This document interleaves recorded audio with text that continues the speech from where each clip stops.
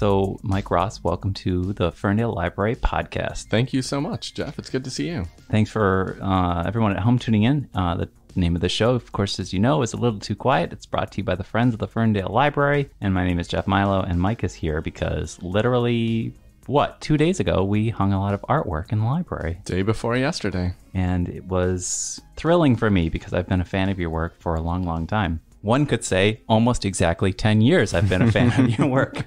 That would be a tidy way to put it. Actually, there is, it's an audio medium, but there is a piece of paper right in front of you. You might recall this paper, Mike. Yes, I sure do. So I have a couple of them. You have an art exhibition inside the library here in January of 2023. That's present day, everyone. If you're listening to us far in the future, hopefully everything's still okay and the earth is still stable. But here we are, January 2023. We're looking 10 years to the past, and this was like your first big show. It was. It was my first solo exhibition. Incredible. January of 2013. Right, 2013. Yes, and the library had pretty much just formed its own art and exhibitions committee that was going to be dedicated to simply that, putting art into the library, supporting local artists, and giving patrons who are coming in and out of the library a chance to encounter the local art scene. And perhaps their day is that much more enriched by the exposure to the beautiful work that is on display, especially when it comes to Mike's work. Mike, you've just done some dazzling stuff over the years, and I feel like I should congratulate you on this 10-year marker. Thanks. Thank you. So this paper has some instructions on it.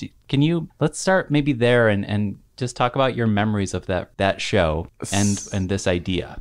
Yeah, so I've been thinking about, it's kind of hard to put yourself back in your headspace of 10 years prior. I had initially conceived of this. Well, first let me lay out what the actual concept is. Yes. And then we can kind of talk about it. It's got a time capsule quality to it. It's very much a time capsule in a sense. It's a sort of time capsule that is designed to go out into the world and come back again rather than just being buried and dug up.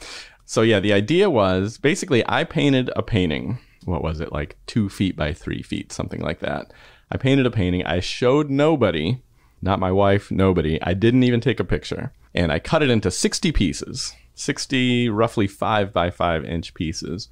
And I put little codes on them, letters and numbers, simple stuff, A1, A2, so on.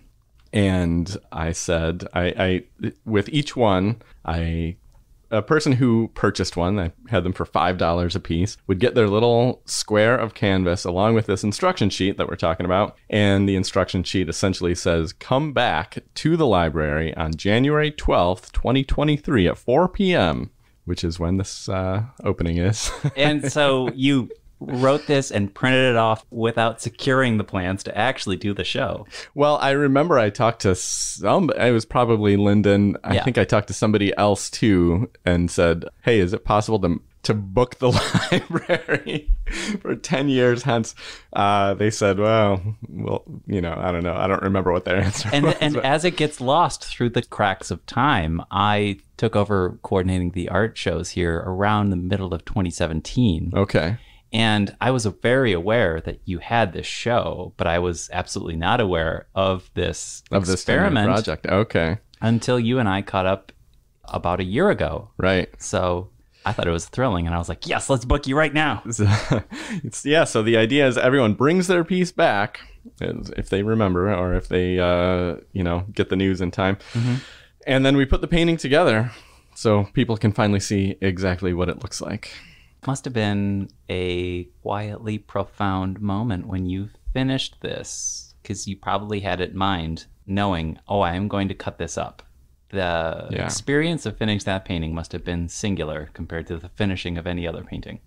Yeah, it's an interesting thing. Ordinarily, you finish a painting and you say, okay, this painting is finished. Whereas this one is kind of like, this painting is sort of just getting going. Right. Since the painting is finished, it is that's where its life sort of begins. But it's a very accelerated preciousness, because when a painting's finished, whether or not it sells that day or a year from now or 5 years, it's permanent. You can look at it whenever you feel like it, if it's hanging in your studio per se. Sure. You only had 5 minutes to actually look at that thing. Before it got chopped up. True. It's gone. No photos or anything. Nope. Yeah, well, true, very true. It's interesting how my perception of this piece has changed over the course of the 10 years. I initially did it. I'm a big Yoko Ono fan. I read her book Grapefruit, which is filled with all these sort of conceptual ideas and things. Nothing quite like this. So I had it in my mind as this like sort of high concept piece. And the idea of essentially not forcing, but just sort of suggesting to people, people who are in a given place at a given time, to come back to that place in a different time. And it's almost sort of like a checking in sort of a thing. Like, hey, I'd like to get all my friends back together again in 10 years. It's almost got like a reunion quality to it. Not that, over the, I didn't sell them all on that day, at that opening, whatever. It's been a gradual process over the years. Some of them, I have 2 pieces left, actually, which I'll bring. Some of them have just only sold in the last few months, whatever. Whenever I think of it, I bring the box back out and I say, oh, yeah, I've still got some of these pieces. I did forget about it for a good probably 5 or 6 years. But, I'll bring it out occasionally and, set it out. And people are like, oh, that's a cool idea, whatever. But as I was saying, how it has changed over the years, it's become a little bit more of a poignant thing to me. It's kind of funny. I've got a line here at the end on this instruction sheet that we're looking at where it gets a little dark and existential. Exactly. Continue to meet this way every 10 years. I'm sort of amending that piece. I'll get to that in a bit. Continue to meet every 10 years until everyone is dead or otherwise unable to show up any longer. And blah, blah, blah. Mourn the death of each other, of the painting, of the event. And then it says, or number 8. Hand your piece down to a younger person once you're old or dying, along with these instructions. I don't know how many people have done that. I will say, like I said, it's become a little more poignant to me over the years. I do know at least 2 people who had pieces who are now no longer with us. I doubt they handed their pieces down to a younger person. And I was going to say, 10 years is longer than we're giving it credit. Like, a lot in our lives can really change. A lot changes in 10 years, you know? I mean, my mindset about things in general is a lot different than it was, You're still the same person, but you learn things. You're exposed to things that kind of change the way you think about the world and the way you see things, So, yeah, it's become a little bit more emotional. One of those people who had a piece of the 2 people, one was a good friend and the other one was my mom. So it's kind of like I look at this now and that I can't help but think about that sort of thing, too. So, but it'll be interesting to see how many pieces do show up. I will say, not to give away too much, that the painting itself, it's a very simple painting. There's not much to it. I think a lot of people who saw the pieces that they were receiving were like, this is just, one solid color. But it sort of has a coded, there's a little bit of a code in there. So if enough pieces of the painting come together, people are going to be able to read what that code sort of is. Sure. Yeah, like I say, it'll be interesting to see what comes back. You used this word perception earlier, and I really want to riff on that because I think it's very big with you. Can you talk about what really draws you to that? Because I think this in and of itself is really indicative of that. Like, if I'm holding this one piece, what does this piece mean by itself? What does it mean together? Who am I now? Who am I then? What am I thinking about when I look at this piece? That's all really intrinsic into what you do. I think that perception, it's a thing that's defined by each individual person, you know. Everyone has their own way of seeing everything, really. And I think we ascribe meaning to things in completely different ways, from one person to another, even from one moment to another. It's always changing, as a piece of art should always be changing, that's why people put art on their walls. Ideally, I think you can look at a green wall and it's a green wall, but if you have a piece of art hanging on that wall, it might look, it's going to look different to you first thing in the morning than it does before you go to bed at night, Yep. And that's not just because of the changing light. It's different times. You have different moods of the day. And just like I say, from one moment to the next, you can see things in a completely different way. You can hear some news, which changes your world forever, or you can have a nice cup of coffee and it eases your outlook on things. Let's dive into one of my newly favorite, because I just laid eyes on it within the last 2 months. One of my favorite pieces is yours, and I know it's dear to you too. It's titled Moby Dick. And so let's riff on this. Because that you recently shared, I think it was 10 of your mostly favorite pieces on Facebook, for example, and that was included in it. Of 2022. Right. And right. Maybe in general too. Right. I don't know. And it's this incredible piece. And I guess before I get into that, that's my teaser. We'll get back to Moby Dick, folks, in about 5 minutes. We're going to flashback.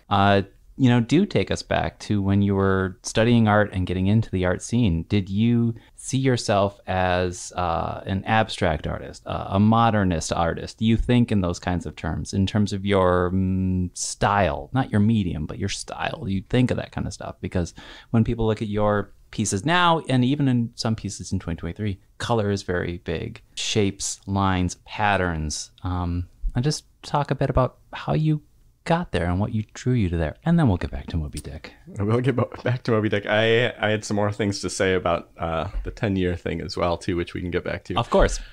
To answer your question, do I think in terms of what led me to the style that I paint in, things like that? I will say that I don't think about those things at all.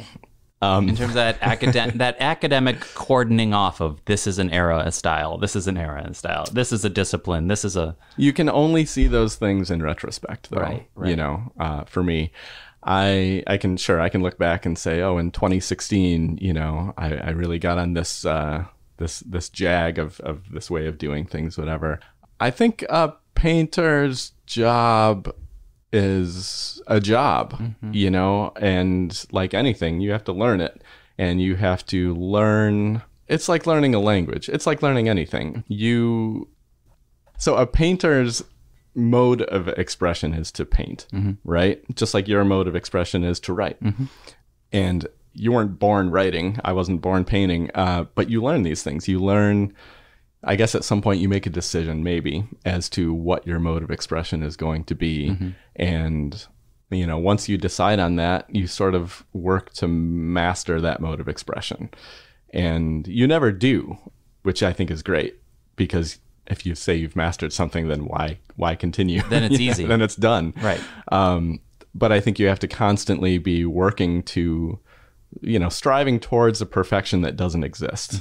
I think that's a painter's job, a writer's job, an artist's job, or not even necessarily. I don't really like the word artist, to be honest with you. I think that kind of, it's sort of a hoity-toity word, I mean, whatever you do, in whatever your job is, whatever you've chosen as your occupation to enrich your life, right. you strive to perfect it, I think in an ideal situation. So I'm not sure how I got off on this tangent, but yeah, in those terms, okay, I remember. In those terms of like a style or an era, whatever, a period of a piece of art, I think you only see those things in retrospect. I never consciously say, this year I'm going to do this kind of thing. I'm going to work with patterns, whatever.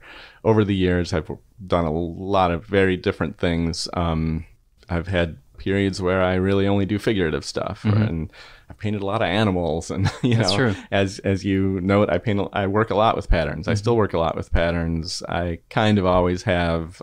It's a thing that speaks to me that I never feel like I'm quite finished with it, so that's why I'm always coming back to it. I wonder if you've heard this, because it's just something personal to me, but there's something about the patterns you make and the colors you choose that I find calming. And this is so subjective. I don't know if this is anything for you or if you hear it often, but I don't know. I don't know if there's anything about kind of a sense of an order out of chaos kind of thing, or a chaos within order going on in your pieces, but there's something that I find weirdly calming when I look at it. I'm glad to hear you say that. I'm glad to hear you say that, because I think part of what I've chosen as my mode of work is, as a painter, I think you paint the things that you want to see, right? I think a lot of times, life can feel pretty chaotic. And so a lot of times you put that chaos down on the canvas because it's what's out there, it's what's in there, and it comes out.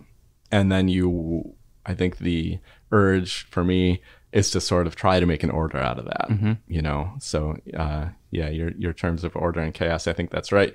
And I do strive, the color palette is something that I just find endlessly fascinating to work with. And it's constantly evolving, you know? It's funny, speaking of retrospect, I can look back at there was a time, there was probably 6 or 7 years when I refused to ever use the color red in anything. Really? Yeah. I just completely stayed away from it. I couldn't tell you why. It's not like I dislike it. I just didn't want it in my paintings for some reason. I'm past that now. I love red and I use it all the time.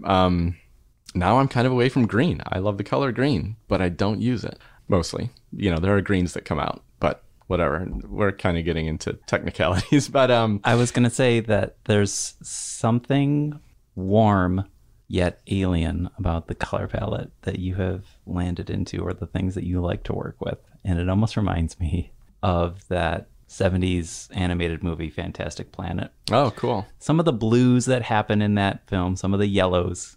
So whatever you're doing on your palette is incredible. Well, I like for people to, I like what you said. I like for people to be calmed by my work. You know, I'm not trying to add any anxiety to anybody's life. We've all got enough Right. of that. And that's the thing. And I think that might be happening in this, you know, pardon me for being so presumptive and subjective of like, this is what I think of your work, Mike. But when I look at, for example, 2 murals you did here in Ferndale, one over here at the Web. I'm literally pointing at, I could hit with a rock right now. Not that I would. Don't throw rocks at paintings. Or at the Dot in the parking structure right here in downtown Ferndale. I think you can look at those pieces and a lot of pieces and see lots of different lines, different colored lines, different shapes, different energies.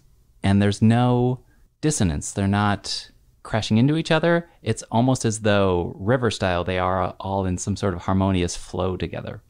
And I think that's why I find them calming. Because there are a lot of things and shapes on your pieces, but they seem to be speaking the same language in some sort of weird way. Okay. Well, that's my thought. I love it. That makes me feel like I'm doing my job. Yeah, harmony. But yeah, the reason I fumbled with such a word as like abstract is we can look at a piece like Moby Dick, almost 5 minutes to the dot, folks, where there are kind of these barely separated shapes that possibly form what looks like a sperm whale. That and some brilliant like pale blues, like this, just literally the suggestion of blue. I don't even know if there's blue there. It's so ghostly and beautiful. So that picture was posted to Facebook, and I shared it with our mutual friend and author Josh Mallory, because he's a big fan of Moby Dick. And I said, I just shared it. I just posted it in a message with him. Look at this latest work by Mike Ross. And he said, wow, that's amazing. And then I said, it's titled Moby Dick. And then he said, oh my God, I see it. He didn't see it immediately. And now it's like he can't unsee it. Right. And I find that interesting. That thing of like, you're looking at it and you can do what you want with it, but the title will suggest. I don't have a question there, but that's like an interesting dynamic that's going on in your work. How? Almost always the titles, well, sometimes I'll come up with a phrase that I like or a word or just whatever and just jot it down and say, let's make a good title for a painting, you know? And then eventually I might paint something that owns that title. But most of the time the titles come later. And as I was telling you the other day, I've been reading Moby Dick to my now 19-month-old son. And I've been reading it to him since he was 3 days old. So I've really completely fallen in love with the book. And when I painted that painting, after it was complete, something about it spoke to me and said, the title of this painting is Moby Dick. I don't know that I would ever intentionally paint a painting of a sperm whale and call it Moby Dick. You know what I mean? That's too, that's almost too, right. You know, I don't want to be so direct. Right. But I can't unsee it. Sure. It's there now. Yeah. Yeah. And that doesn't happen with all of your pieces or necessarily many of your pieces. But I think there's something really magical about that one. And so, yeah, that was my pedestrian, uneducated question of, did you try to paint a whale, Mike? Because, yeah, it's fascinating.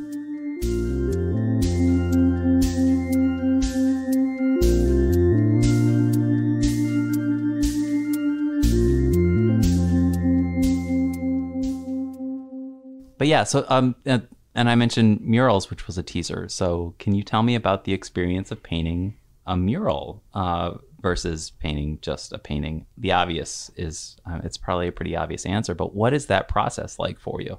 Well, it's a complex answer because I haven't quite worked it out myself. Mm-hmm. I love painting murals. I love painting large. Before I started painting murals, I was painting larger and larger, and I had it in my mind, I want to paint some murals, you know. And as it happened, bless his soul, our friend Dustin Leslie got a hold of me out of the blue as I'd been thinking, oh, you know, I want to paint some murals. And he said, hey, we need a mural at the WAB. Do you want to come paint a mural? And I said, absolutely. So that ended up with a series of 4 murals, 2 outside, 2 inside. Incredible. That exterior has to be at least 20 feet long. Yeah, I think it's something like 20 by 12 or 10, something like that. Yeah, so there's 2, I guess I approach murals in 2 different ways. Mm-hmm. My favorite way, and the way that happens increasingly less as the projects get larger, and what Dustin said, and what a few people have said since, is we like what you do what you do, you know, which I love. And because so much of my work really involves a lot of improvisation, mm-hmm. you know, it's improvisation within a structure, I guess you'd say. What I have a harder time doing, but enjoy just as much, I guess you could say, or maybe it's the other way around. Maybe I enjoy it less, but when it's a larger project, mm-hmm. a bigger company or whatever that hires me to paint a mural and says, you know, we want a mural, this is the size of the wall, and we need, you know, 3 sketches as options, you know, happily still, they generally say, we like what you do, just do what you do. But for me, it's always a little bit more rewarding when I can just get up on the scaffolding or whatever and let things happen. I like working from sketches less, mm-hmm. but I'll still do it, and I'm still happy to do it. And I still get a lot of enjoyment out of creating the sketches, and I still get a lot of enjoyment out of painting the actual mural. You know, mm-hmm. it's the most fun. So, is it unconscious in that way then? The way you spoke of Moby Dick, like, again, me on the other side of the table, I'm like, did he think he was going to paint a whale from the get-go? Was it all instinct? Was it all unconscious? It was all unconscious. Right. Yeah. Right. Yeah. And same with that, the some of the murals at least. Yeah. Yeah. But and then isn't there another one in Ann Arbor that's like humongous? Yeah, that's like your biggest yet. Yeah, it is my biggest yet, I believe. The one at the Dot, square footage wise, might be about as large, but yeah, this one's 5 stories high. It's your highest. It's my highest for sure. 5 stories high. Yeah, that one was a blast. That was one that was real easy. They did want sketches ahead of time. I made 1 sketch. They said, we love it. Nice. You know, so that worked out. And I changed it considerably from the sketch. Again, it was a big job. So of course these changes were vetted. I said, hey, I'm thinking maybe I'll do this instead of that, whatever. And in every instance, they said, sure, do what you do, you know, which I love and appreciate. I thrive on that sort of confidence in my work, you know. Mm-hmm. Let me ask you a 4-point question. Sure. I'll try to organize it, but I'll throw all 4 bullet points at you at once. But I am curious to hear, you know, if because I feel like they're all tied together. I think it's all one answer. I have said my own interpretations of your work. I have said how I feel calming when I look at them. And I really think perception and how the audience looks at your pieces is really interesting. Is that, so I'm curious, you know, what do you find rewarding about the work that you do? Do you also, in fact, find it calming?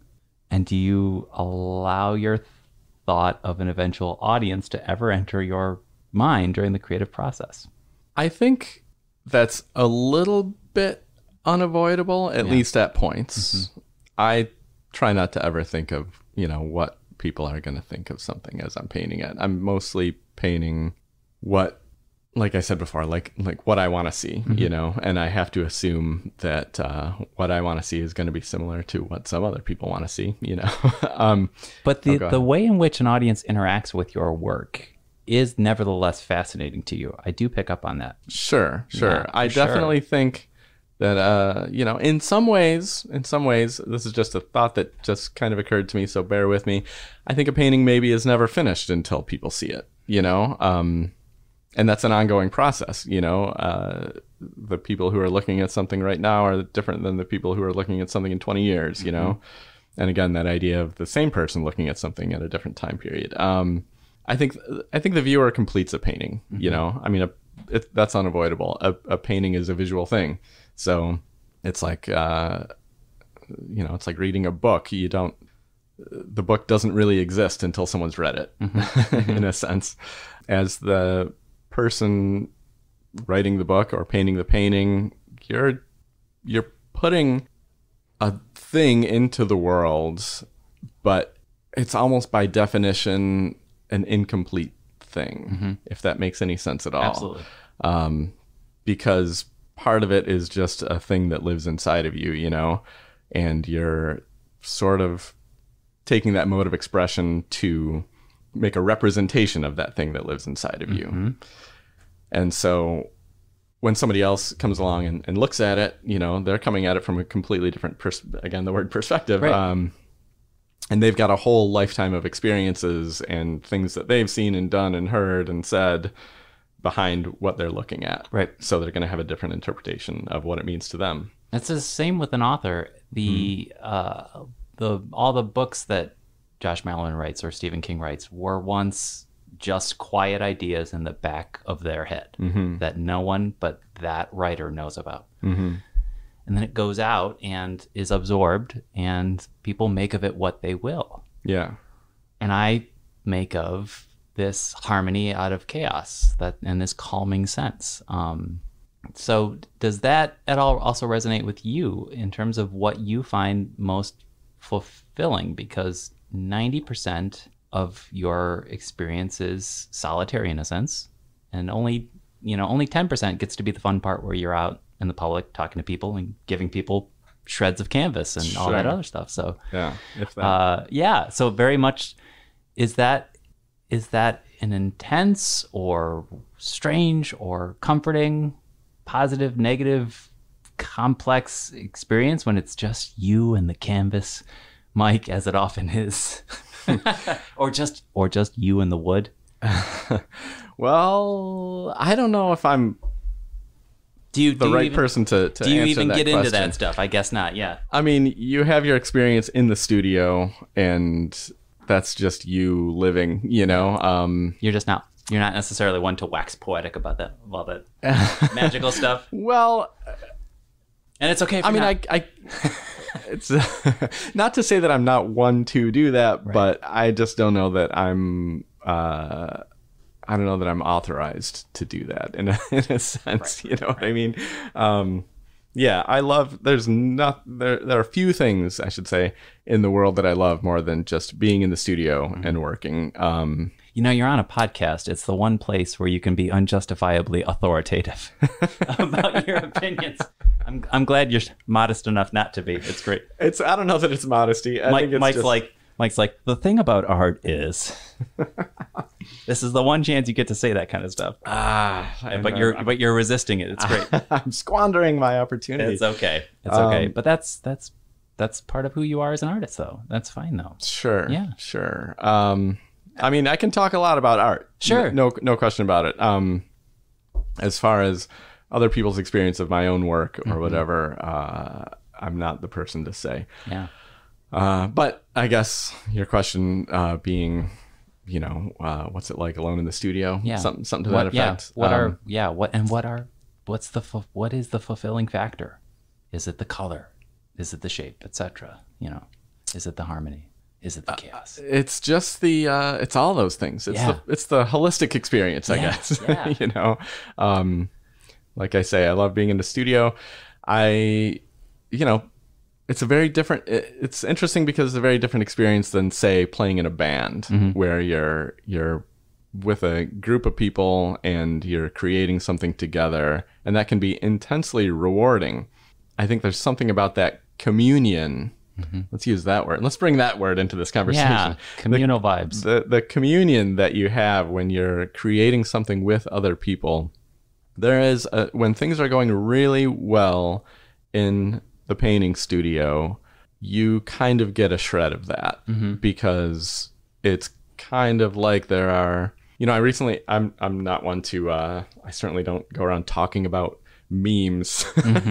I certainly don't post them or anything like that generally, but I recently saw one. It was just a John Cage quote, and he's talking about, when you start off a piece of work in the studio, your studio it's just you, but the studio is crowded with people. There are all these people in your head. There are the critics, there are the people you talk to that day. There's things going on, and one by one, as you're working, they all leave the studio. And eventually, if things are going really good, you leave too, which I really like. It kind of resonated in the sense that, like, that's true. When things are going really good, it's like you're not there.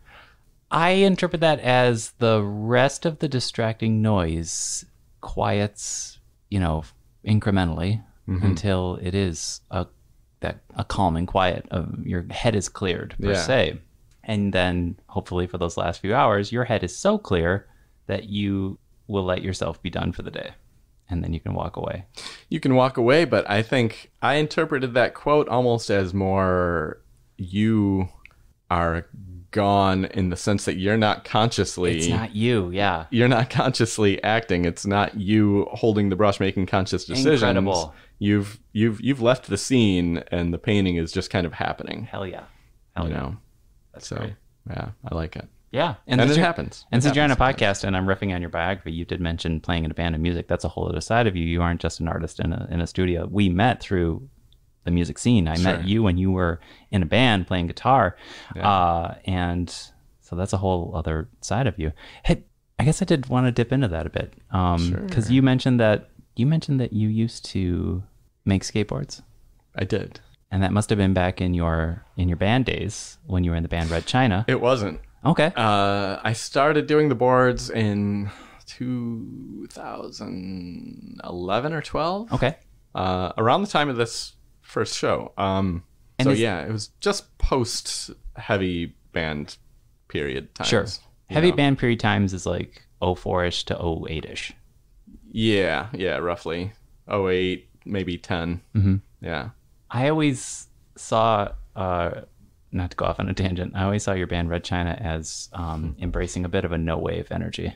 Sure, absolutely. No wave, late 70s, early 80s, New York.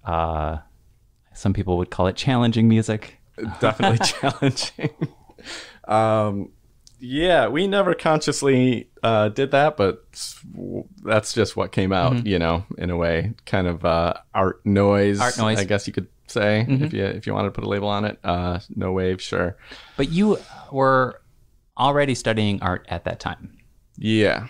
And I was practicing art, not so much out in the world, but I was doing a lot of kind of assemblage stuff at that time. Stringing things onto boards and making weird piles of things, that kind of stuff. I always wondered if the skateboards were kind of an sort of an offsetting moment, kind of an activating moment for you in terms of building then later into your heavy visual art days. Maybe. It was kind of concurrent though. Okay.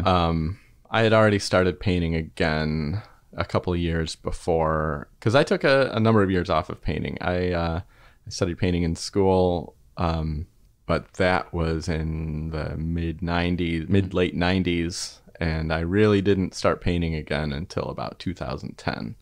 So probably just before I started painting building the skateboards. The skateboards were an offshoot of the fact that I liked skateboarding, and I've always kind of had I always like to, if I'm into something, I want to do it. You know what I mean? I was into skateboarding, so I was like, you know what? I don't know anything about it, but I'm gonna try building skateboards. So I did that for, I don't know, 6 or 7 years. bulk of the 2000s, it's heavy band life. That brings us up to 2010. You start painting again, and then the skateboards, and that sort of brings us up to 2012 into 2013, and we're back at the library show, the first show.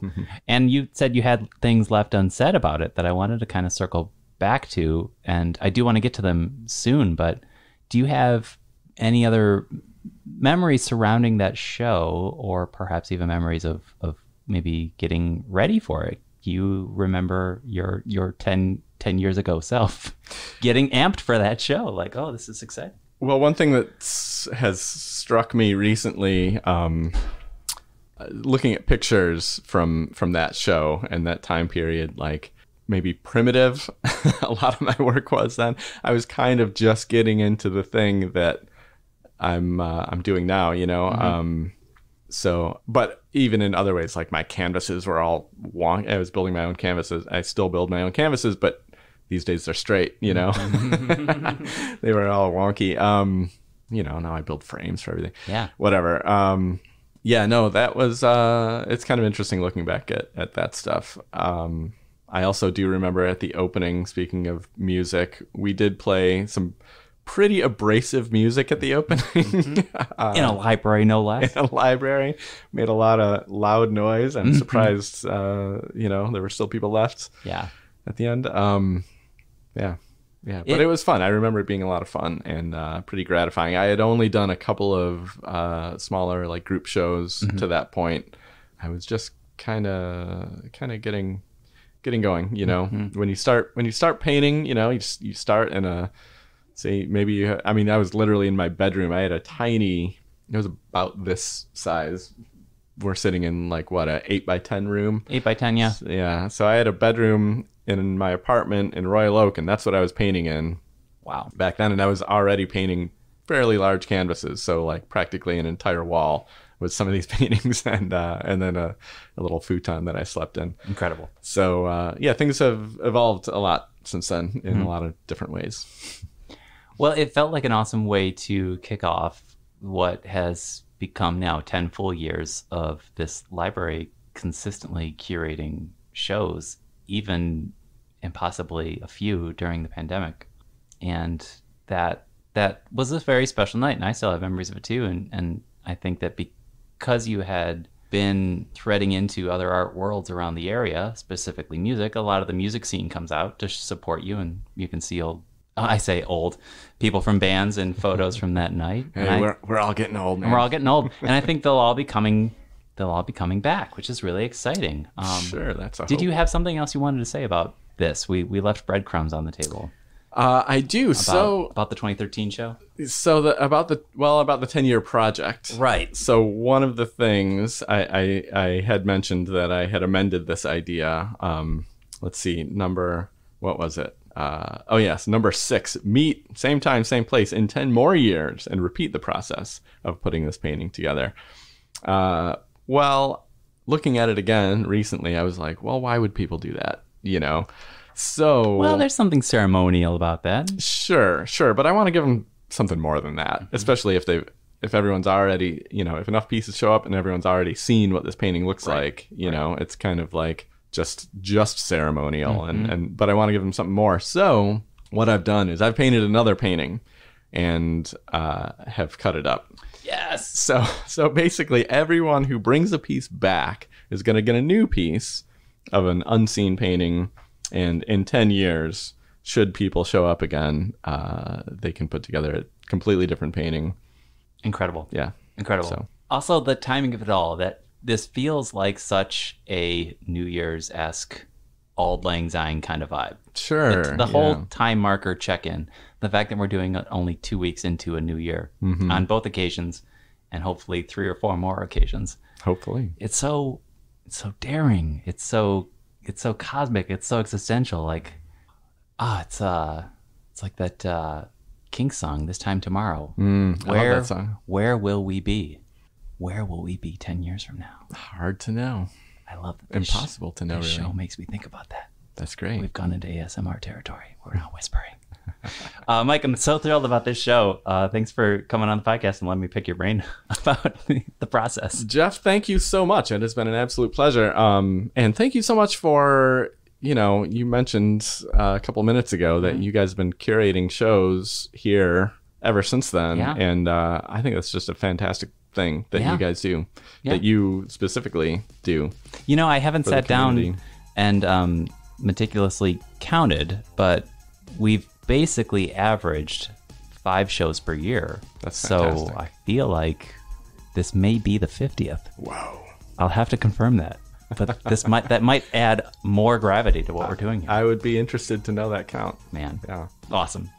Well, thank you folks at home for listening to another episode of A Little Too Quiet. It's, of course, brought to you by the Friends of the Ferndale Library, and the music you hear at the beginning of each episode and at the end is by local musician John Duffy. If you want to support this podcast, please go to ferndalefriends.org, but please also remember to rate, review, and subscribe. And if you're hearing this in time, show up on January 12th of 2023. If you've discovered this podcast episode in the future, show up to the library on January 12th of 2033.